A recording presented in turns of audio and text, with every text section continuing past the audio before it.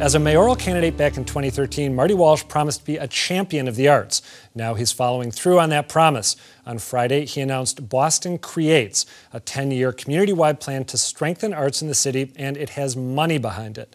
The plan took more than a year to come up with after collecting feedback from 5,000 plus people, and it consists of 5 main goals: create a fertile ground for the arts, keep artists in the city and draw more to it, respect and promote all cultural expressions and make the arts accessible to all, integrate art into all aspects of city life, and collaborate with new institutions and sectors.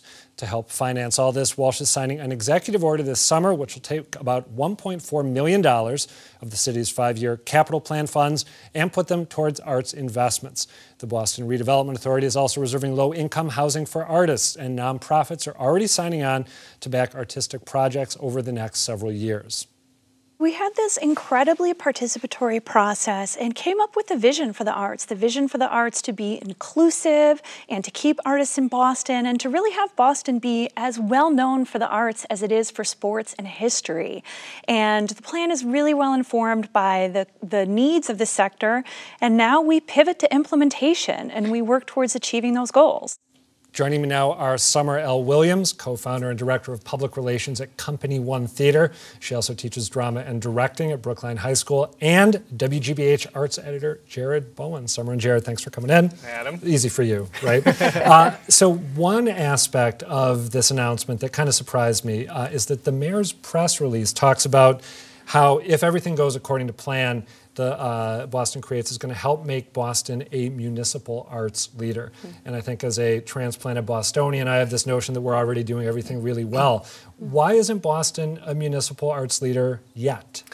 Well, the issue is that we're a thriving art scene. I mean, there have been studies over the last couple of years which have shown that the Boston, in terms of arts organizations and attendance, leads the nation, especially when you look at it per capita. We have more arts groups than anywhere else. We have more people going to the arts than anywhere else. But this has all, frankly, been kind of in spite of the city. The city has never put itself in a position where it can support the arts with a dedicated revenue stream, artist housing, et cetera, et cetera. Now, Mayor Walsh, as he campaigned on a couple of years ago, has pledged to support the arts in this city and has made steps toward putting money behind his promises. Summer, how could this Boston Creates plan, and I know it's just rolling out now, but how could it end up changing the work that you do and making it easier for you to create the sort of stuff you want to create? Wow. So I think it's a twofold thing. I think it's a great start. And I think it has to work in conjunction with the Boston 2030 plan, right? Because a part of what the plan is hoping to do is to create an artist community that is thriving and vibrant. And hopefully that community will then further enrich other communities, and we can break down some of the walls, the things that kind of separate Boston, because overall the city is pretty siloed. And this gives us an opportunity to figure out how to take a community, really develop it, really make it resource rich, and then use that as a model for some of the other areas of Boston that need this sort of support. So it's talking, among other things, the plan is talking about going into certain areas and making them sort of incubators, right, for artistic activity. What are some of the areas that they've highlighted?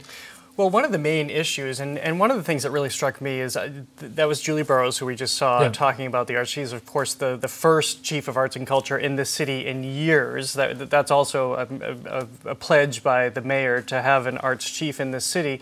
But I was at a session with her where she was talking to a group of Berkeley University students, or Berkeley College students, I should say. And I think there were about 12 or 13 there.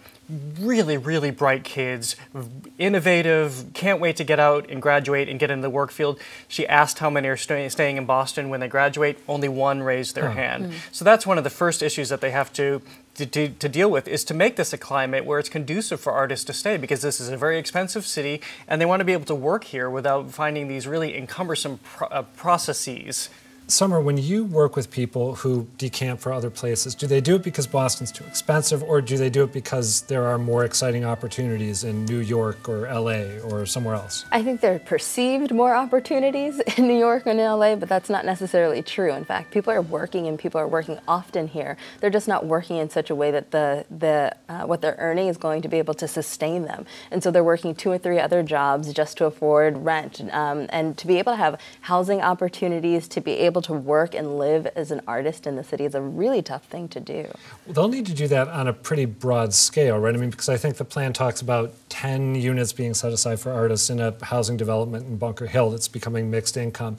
How many spaces will need to be set aside for artists so that people can work without, not sleeping at all and trying to make art at the same time that they're working as a barista or an admin assistant or whatever? Sure. That's a tough Thousands, question.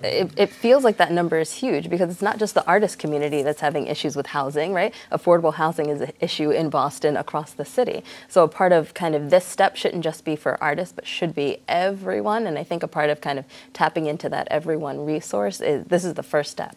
Yeah, I think that's one of the major issues here is to make the arts landscape a whole. As Summer just mentioned, this is a very siloed community. You don't see a lot of organizations necessarily working with each other. You don't see the city working with the organizations as much as they could be until now. And I think that's what part of Boston Creates is breaking down these barriers so everybody can work together and figure out how they can come together to sort of compete in a very good-natured way, but also to build each other up. And having 10 residential units in Boston municipal projects going forward is just a start. Hopefully it's going to be much more expansive later on. I got to ask you both, what was the one part of the plan that most excited you when it was unveiled? And feel free, if you want to stick Jared with your lead answer as you ponder. Was there one thing that really stood out to you? Well, I can tell you that there was a lot of criticism about this plan, even before it was announced, because a lot of people wondered, well, this is great. You have all these great ideas about how to build the arts. This is sort of a kumbaya moment, but where's the money? Because a lot of it comes down to money. And there is money. People said that they were identifying all these ways they weren't going to be able to fund it, right, in an early draft. Right, and I think, and it surprised many, it surprised me that the city did come up with some funding mechanisms. There's not a sustainable revenue stream yet. That is the big one. So we have in this plan indications of how money will come going, at least for the first couple of years, but it's a start. I think it's happening, right? That's where the excitement is, that there's something concrete, there's a plan that's being worked toward, there's policy and energy happening behind it, so something is in the right direction. All right, last question. As a totally non-artistic person, I think of art, whatever the medium, as something that just sort of happens organically due to creative inspiration and genius. Is there any danger of the city becoming so engaged in an effort to make the art scene flourish here that they end up micromanaging in a way that's counterproductive, at least sometimes? I don't see that at all. I was just joking about that. I don't think so. All right, well, good. I don't think so. The great thing about the arts in this community, there's such a backbone, including with Summer and her company, that's not going to happen. All right. Summer Williams, Jared Bowen, thank you both. Thank you.